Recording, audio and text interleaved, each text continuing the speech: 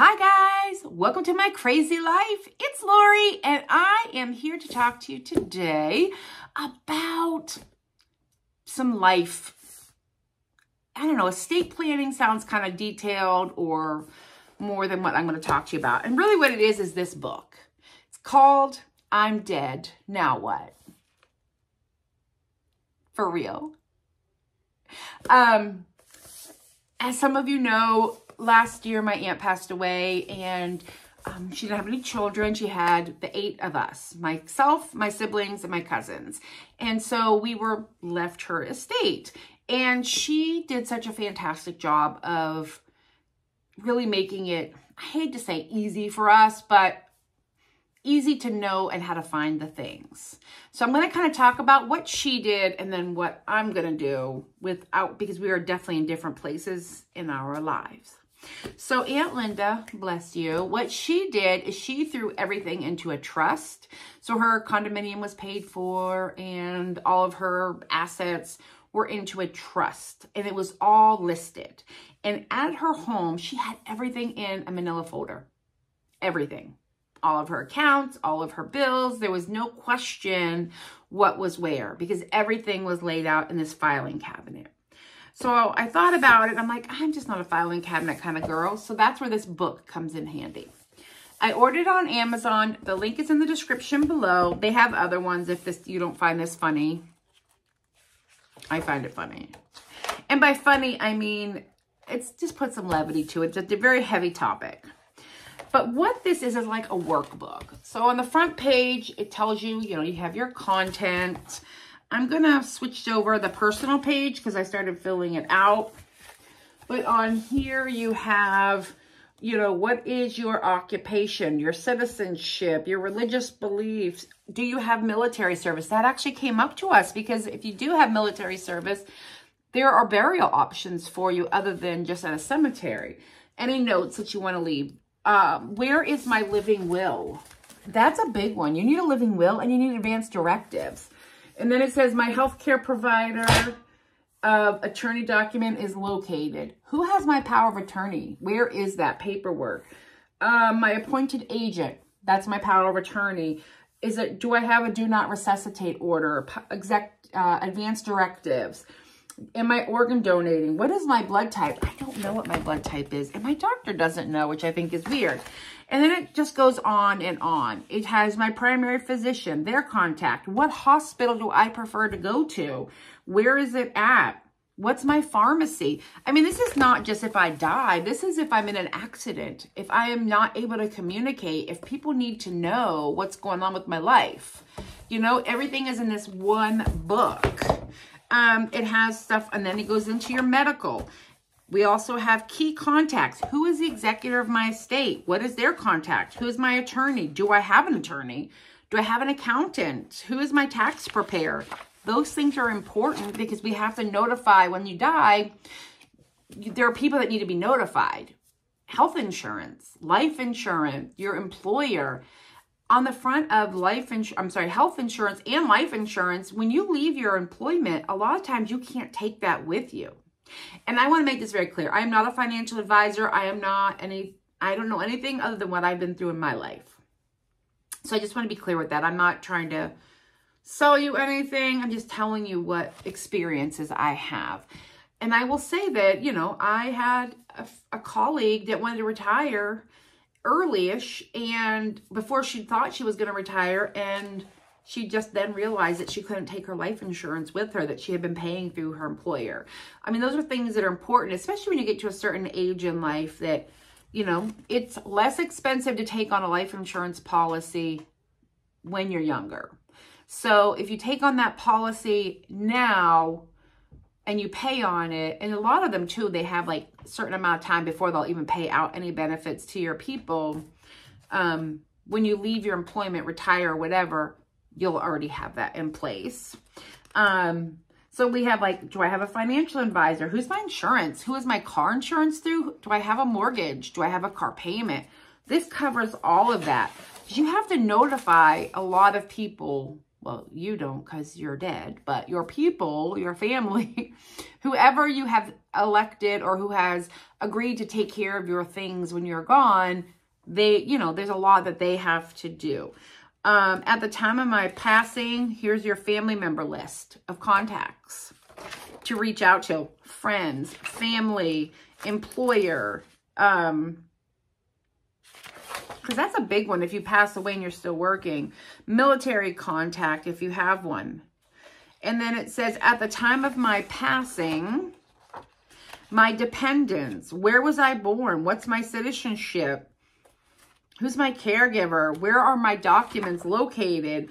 Here's my health conditions, allergies, healthcare provider, health insurance information, financial information, location of documents. And then it also has like your family members. So these are dependents information. So if you have an insurance policy on a child and you die, where is that? Like so each person, each dependent has a section of their name. What is their nationality? Where are they residing? Where were they born? Anything else? Is there somebody who's going to be their guardian if something should happen to you? Where are their documents located? What is their health information? You know, does your child not have any of these things? Or you care for a sibling, like what's going to happen with them? Then there's a section on important documents. My will is located. You know, there are 5 copies of it. My driver's license number, my passport number, birth certificate. Those are all things that are needed to fill out a death certificate because you need the legal name, birth date, parent's name. All of that can be found on a birth certificate. Are you married? Are you divorced? Is there anything on your computer? If there is, how do you get into your computer? What's the password to get in? Like, those are basic things that you would need to know. So down here, you could put, you know, the password to get into the garage is the password to my computer. And like my iPad uses my finger, but there's also a password. You know, I need to write that down. So if somebody needs to get into my financial documents. And then financial, where's my bank? Where is all my money? You know, who's listed as beneficiaries? Like, that is a huge thing you need to think about. When you have a bank account and something should happen to you, or a loan, and you don't have an estate, so you don't have enough money that your people that, you know, are taking care of your life after you're gone, if you don't have enough money to open an estate with an attorney, it's challenging sometimes to deal with vehicles and all of that, but it's costly to open an estate. So one thing you can do is when you have a bank account, make sure there's a beneficiary listed on those bank accounts. So if something should happen to you, that money goes directly to whomever you want it to have access, or you can put another owner on your account. I care for my brother, and I'm just a co-owner of his account. So if anything happens to him and I need to utilize his money for care for himself or his pet or whatever, I have access to that. But don't wait until it's too late. You just need to go into your bank and set up a beneficiary. Everything you have financially should have a beneficiary listed. And that also makes it easier and cleaner. So bank accounts is a big thing. Debit card, what's your debit card password? You know, maybe they need to have that. Any notes about your accounts, credit card information, account numbers, phone numbers, who is an authorized user, things like that for your credit cards. Any kind of store cards or anything like that, you want to make sure that's listed somewhere. Investments. Do you have any investment accounts, any retirement accounts? I have a 401k. I need to make sure that that information and how to get a hold of somebody about my 401k is listed so that my dependent or my executor, in my case, it will be my niece, Sarah. I need to make sure Sarah has access to all this, and I don't want her to have to stress. She's already stressing because somebody that she loves, hopefully, is gone, and now she has all of this. So I'm just trying to make this as easy as possible for her. So you want to make sure that all of your, you know, your finances and your bank accounts are listed. Do you have frequent flyer numbers? What's your tax record? My business information. And then your debts, my mortgage, home loan? Do you have a HELOC? Do you have something on your, do you have a car loan? Are you paying off student loans? Like all your creditors have to be notified when you pass away. So having all that information listed out, medical bills, credit bills, personal loans, judgments. Are there any judgments against you that you need to notify the court about? If your car's paid in full, where's the title? They need the title in order to sign that over so that they can dispose of your vehicle. Does anybody owe you money? Are you collecting money from a judgment from anybody? You know, did you sue somebody and they're paying you in increments? Well, you know, your executor needs to know about that. Commercial business information. So for me, I need to put all of my business stuff in here for my YouTube channel, for my Etsy. How to get into my Etsy shop and shut it down. How to find my tax documents for that business. What's my password so that that person can go into my YouTube and officially close my YouTube account down. Like those are things. My Facebook. How do I go in and shut down? What's my Facebook password? Social media. It is very disturbing. Trust me, somebody hacked my mom's Facebook. I don't have her login for it, so I couldn't shut it down. And they hacked into it and sent me a message. And that is very disturbing. I'm not kidding.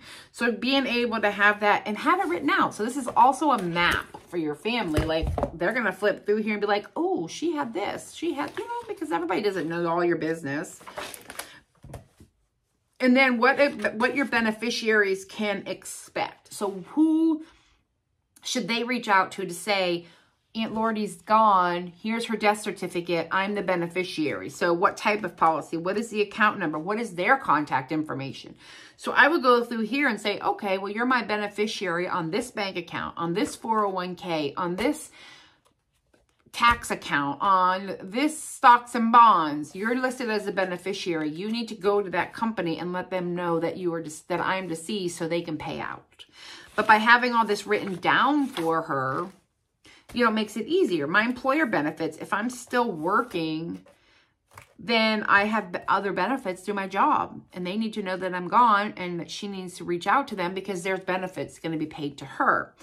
Social Security, my name, my account number, where's my Social Security card, what is my Social Security number? Those are important when somebody passes away as well.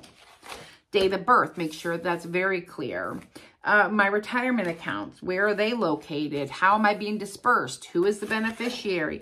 This is also good for us to look at, to think about maybe what we need to prepare for. Am I a veteran? Do I get veteran benefits? What real estate do I own? Do I have any other property?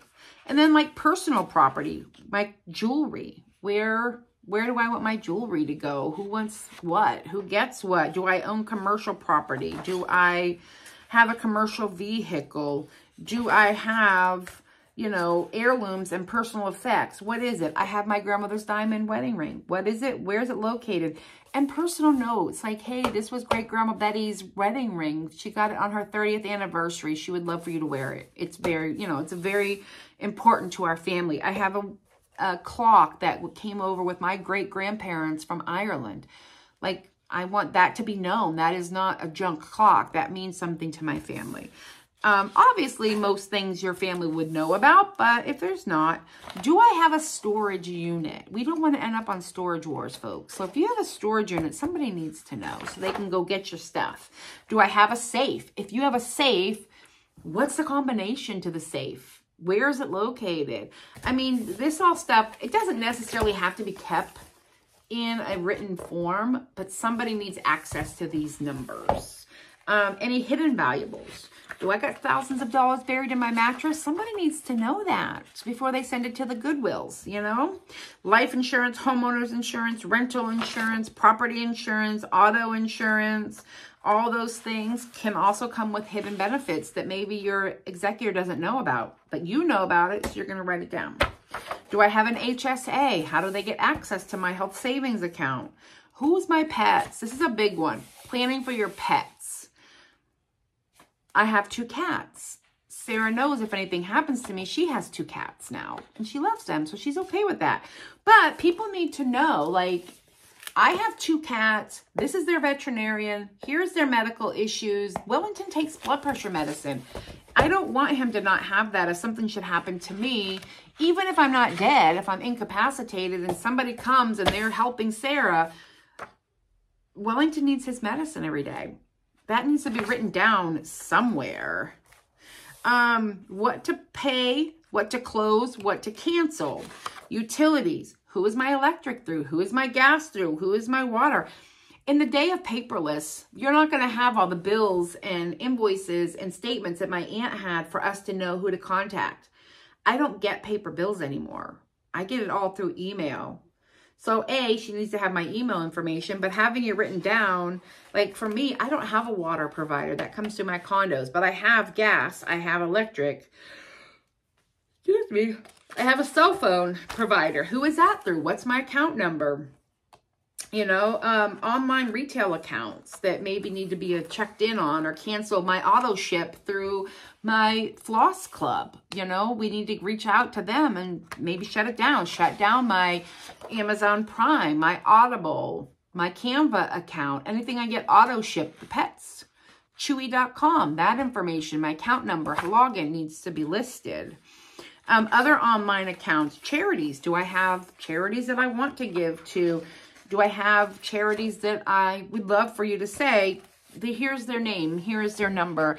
In lieu of flowers at my funeral, I would like donations sent to this pet rescue. Like whatever, just make sure it's listed. Do I have auto pay set up? Am I auto paying things? I can't tell you in the bank that I work at how many accounts are on auto pay. And the family member has deceased, we can't shut it down until there's an executor. So it's a lot of useless, you know, stuff. But if I said to Sarah, here's how to get in my bank account, this is on auto pay, shut her down, you know, she can log in and take care of that. Do I have any memberships, a Y membership or whatever, museum memberships, things like that need to be canceled, subscriptions to magazines. You know, here's my email, social media account. Where's my library card? I don't know why that's in here, but that's okay. And then miscellaneous information. And then my personal wishes. So in the back here, there's a whole section you can write down your personal wishes. You know, what do I want? What do I, that is the one thing my aunt did not do. She did not tell us what she wanted. We guessed. And we're comfortable with our decision and we're happy where she's laid to rest. But we didn't know. Nobody really knew what Aunt Linda wanted. So that needs to be documented as well. So I know this sounded like some kind of advertisement for this book. It's more of this is a tool that you would need. There's lots of options. There's free printouts you can get on the internet. You don't have to order something. I feel like this book was, it was $14.99. It says so right here. Obviously, if you do something like this in print instead of something digital or even digital, you need to update this. So once you have all your information in here and then I decide I've canceled something or I've changed something, you need to keep up with it. But at worst, if you don't, it's a place for your person to start that's here to clean up our life. I know this was kind of a heavy video, but I felt it was important. And during, you know, it's the beginning of the year. It's time to reflect on things. And knowing what I know, I feel like this is important for our age demographic to keep up with. And for younger people as well. It's time to, you know, it's only going to get more challenging as the generations go on because it's going to become more digital. You know, and that's the key we found with my aunt was the paper trail she left behind for us. So if there's not going to be a paper trail, we need to have some. We need to create our own. So I just thought this was something that would be handy for everybody to know. And I am slowly working my way through this book and filling out the information that's pertinent. And now that it's tax time, I have a lot of these documents collected together. So I will sit down and fill it out as I am working through all my stuff for the beginning of the year. So I hope this was helpful and that you're having a fantastic day. And I will talk with you later. Bye.